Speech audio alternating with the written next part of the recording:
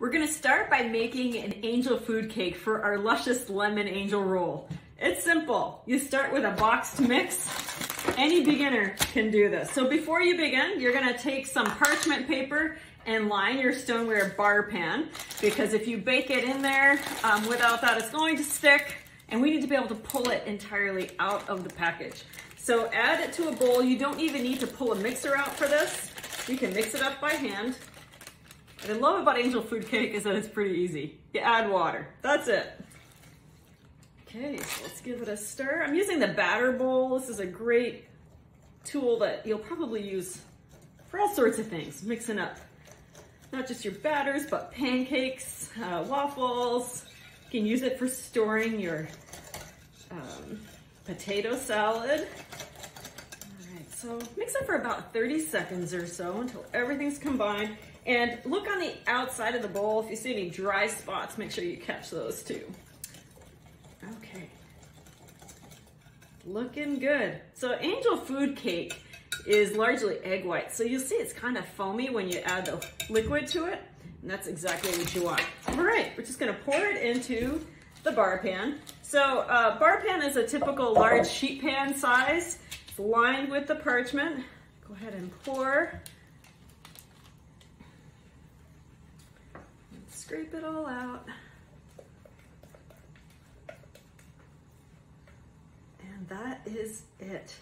So just make sure that it's spread out. You might need to push it into the corners so it's all even. When you're baking with your stoneware, always bake on the bottom rack for your best results. I'm gonna pop it in for about 30 minutes until it's set, and then we're gonna let it cool and put it together.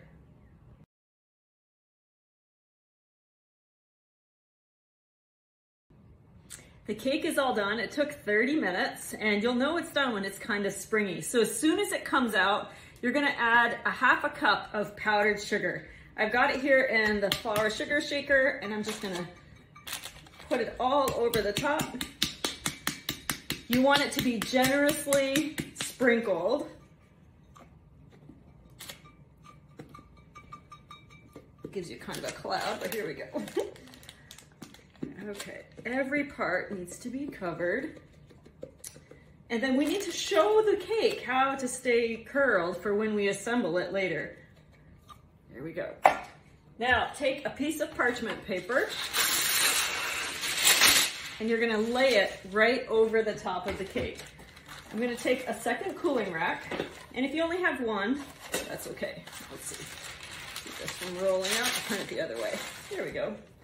Take your cooling rack, and you're going to invert it. It's time to flip it. So reach for the bottom firmly, and then flip towards yourself. Now the stone is heavy, so if you don't trust yourself, maybe take it out first. Use 2 cooling racks without it. And we lift the bar pan off.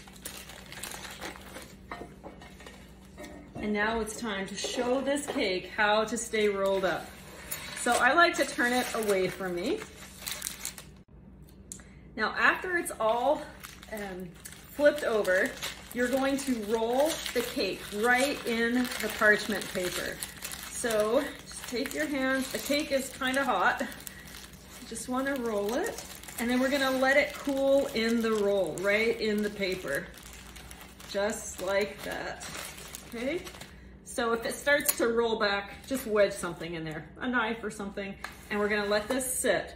Once it's completely cool, then we add the filling. A couple of hours ago, I baked this angel food cake in a roll in the stoneware bar pan. It's been cooling now for 2 hours, and it is time to put this stunning dessert together. If you love strawberry shortcake, you're gonna love this. If you like angel food cake, you're going to love this. And if you like making impressive things, but you don't always feel like the most talented baker, you can totally pull this off. So here's what we're gonna do to get started. We're gonna start with some strawberry ice cream topping. There's some definite, we're using Cool Whip and strawberry ice cream topping and some fresh things too, but you're gonna get a few little helps from these things. So let's go ahead and open it up. I'm gonna add some of this to a bag because I told you we're gonna make this a stunning dessert. So it's gonna be fancy. We're gonna do some plate art. The strawberry ice cream topping is pretty soft. So I'm dumping some of it into a Ziploc bag that we'll be able to use for garnish for some plate art in a little bit. We'll save the rest to line on our angel food cake. And then here in the batter bowl, I have 8 ounces of cream cheese. You can use the Neufchatel if that's what you like. You want to soften it. So I've already softened it for 30 seconds in the microwave. You want to make sure that when you stir it, it does feel soft. It doesn't feel hard in any sort of way. I've got a 1/4 cup of powdered sugar, and I'm just going to mix that in a little bit. It's going to sweeten it up, and then we'll add some lemon zest and juice. So to get the zest from your lemon, you can use a microplane. I'm going to use my microplane adjustable grater. Let me give you a quick hint on this. So they stack and store flat. To release the handle, just hold the handle, put your thumb on the edge, and watch. Do you see how I'm squeezing and it's sliding over? So when it slides over, you can pop it open however you like, okay? So I did ginger on here yesterday, the day before. We'll do some zest now. When a recipe calls for zest, use it. Hey, guess what? Gracie's saying hello. She doesn't like lemons. She just thinks that it might be good, but zest is packed with flavor. It's the colored part of your citrus fruit. So you don't want to grate past where it starts to become white because that's real bitter. So we're just going to add some of the zest. And I like microplanes for this because it's going to be really fine. So just so you can see, I'll just show you a pinch. See how fine that is? It means it's going to blend into your recipe really nicely and nobody's going to bite into a chunk of lemon. Okay, so let's go ahead and slice this up. We are going to save some of the lemon for garnish, and we need juice from some of it as well. So we need a tablespoon of juice. I'm going to use the citrus press. For those of you that are joining me for the first time, I'm Julie Gizzi. I've been at this for almost 25 years. I used to make this recipe at in-home parties eons ago, and I kind of stumbled upon it the other day. You know, I've been doing a lot of going down memory lanes, thinking about my Pampered Chef career. And so going back to some of these older recipes has just been really fun. In fact, if some of you were at those early parties with me, you might have had this prepared by me at one of your parties at your houses. And those of you that are just joining me, you're gonna love making this yourself. So I've got a tablespoon of juice here. So add your zest, your sugar, and your juice to your cream cheese mixture. And to get it super smooth, I'm gonna use a whisk. Just kind of make sure it's all blended. We're gonna add some Cool Whip to it, but you wanna make sure the mixture is perfectly smooth before you get to that step, because you want that, you know, you don't want it clumpy. You want it nice and smooth. So get that juice all in there. It smells lemony. Now at this point, you could add a little bit of yellow food coloring. I'm not doing that because I'm not a fan of adding dyes to food, but if you want it to be a bright yellow, feel free. Go ahead and do that if you like. But I'm not going to do that. I like things to be as natural as possible as I get a scoop of Cool Whip, which is not natural, but you know, we do what we can do. Okay, so we need a cup of Cool Whip. I tell people you never need to measure Cool Whip, sour cream, or powdered sugar. Eyeball those things. For the most part, you can't go wrong, right? So you want to fold that Cool Whip in, and here's what folding means. You just kind of stir from the outside and go in.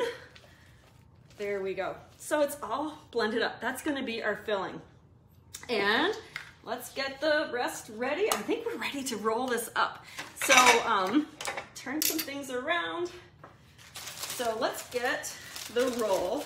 This dessert is so impressive. If you have any special family occasions coming up, you're gonna wanna make this. Everybody will think that it's just gorgeous. So if there's a wedding shower or a baby shower or a family gathering, you'll love it. Okay, so when you bake this, it remembers to stay curled when you roll it up when it's warm. So now when I unroll it, I'm gonna do that kind of gently. It won't go completely flat, but it'll be flat enough so that you can work with it. So I've got parchment paper on the bottom side and in the center. And now that it's cool, the parchment will peel off. pretty well. Never ever use wax paper for this. It's not gonna work very well. So let's just pull this off.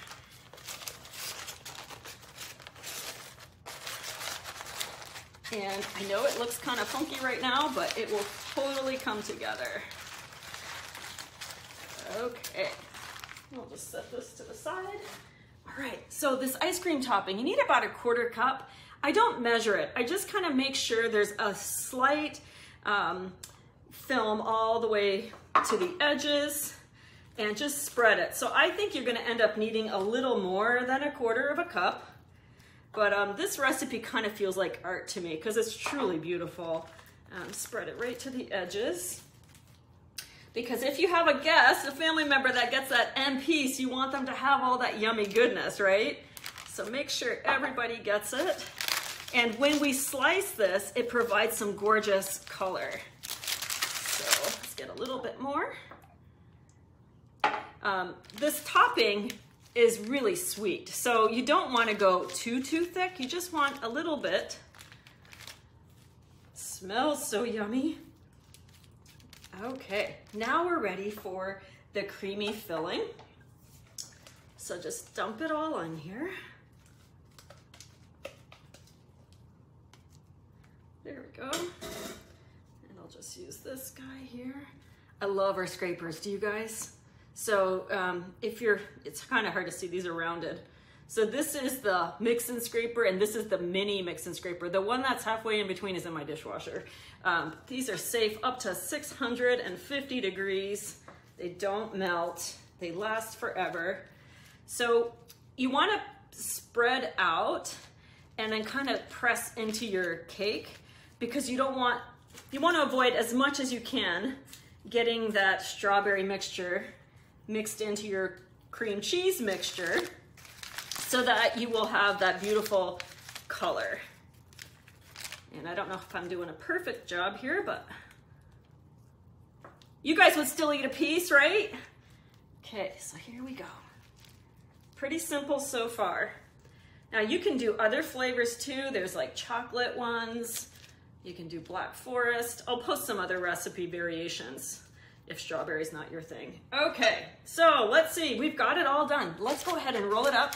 So I think it's easier to roll away from you.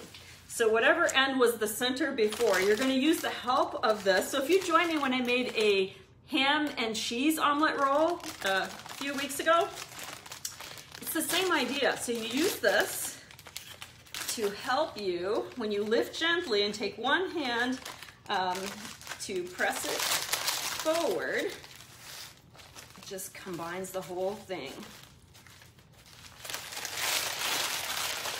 There we go. All right. Now, you want to make it pretty. So when you've got your roll, you can kind of press it slightly so that it all comes together.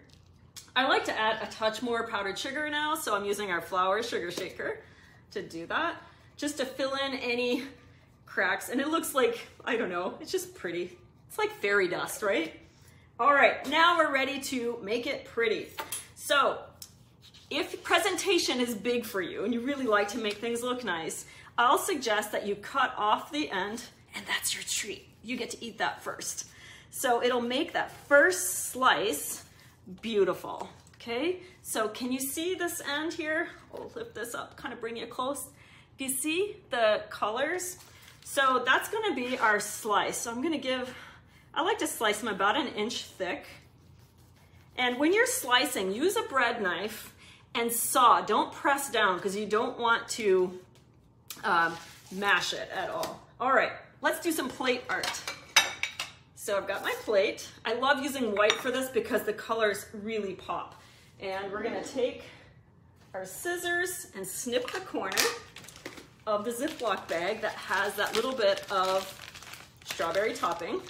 So you're just gonna kind of grab it at the top, pinch the end here, and just snip a very, very tiny piece, not over your cake because you don't want somebody to accidentally eat that piece, right?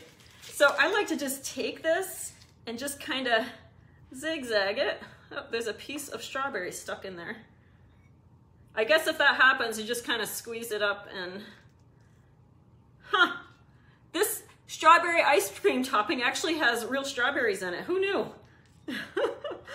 Okay, that's stuck. You get the idea, right? You could probably make your own puree if you wanted to. All right, that'll work. Let me rinse off my fingers real quick. Everything's sticky. Okay, so now we're just gonna put the angel roll on the plate, and we're gonna make a strawberry fan using an egg slicer. So when you do this, leave the greens on, take your strawberry, point it up, and take your egg slicer, and come on almost all the way down, lift it up, and then you've got this beautiful little fan. So you can just set that on the side, and then I've got some Cool Whip in my Easy Accent Decorator. Use the open tip. This is the same one I use when I make deviled eggs. And then bring the tip close to your plate and just kind of give a swirl just like that. Now, if you want to, you can take a piece of your lemon from before. Got a little bit of space here. We're gonna go ahead and give a slice. And here's something kind of fun. Those of you who know how to garnish know these tricks, but if you're new, take the tip of your knife and bring it to the halfway point, slice down. I see I have a few little seeds here, so I'm just gonna knock those out first so that doesn't get mixed up in our dessert. And when you've got it sliced to the halfway point, you can make a little twist with your lemon. So there you go. Fancy dessert, pretty easy to put together, and elegant enough for a beautiful gathering like a wedding shower or a baby shower. If you know somebody that's getting married, I offer wedding registries and virtual wedding showers. So hit me up, I can tell you a little bit more. In the meantime, I hope you'll try this. I'll post the recipe in just a bit, and I hope you'll give it a try. Thanks for joining me.